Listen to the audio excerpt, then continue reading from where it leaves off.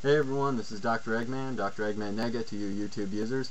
Today I'm going to be talking about some good news and some bad news. First of all, the bad news is that Sonic is not going to be voiced by Ryan Drummond in Brawl because Ryan Drummond has stated in his recent blog on MySpace that he has not done any voice work whatsoever for Sonic in concerning that. So if we do by any chance hear some stuff from him, it would just be recycled stuff from past Sonic games.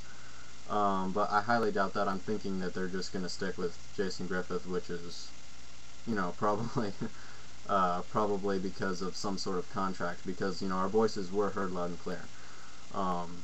But anyways, that's part of the good news right there. The fact that our voices were heard, we may have affected something for the future of Sonic games, possibly.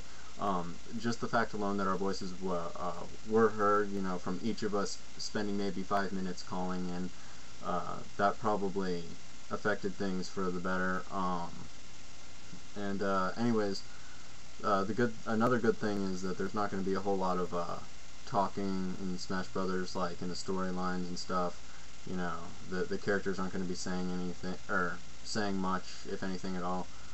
So anyways, it's going to be a good game, and I'm glad that Sonic's in it. At least, you know, he's got a good stage, one stage that I know of so far. I don't know if there's any other extras that they threw in there or surprises they're going to give us.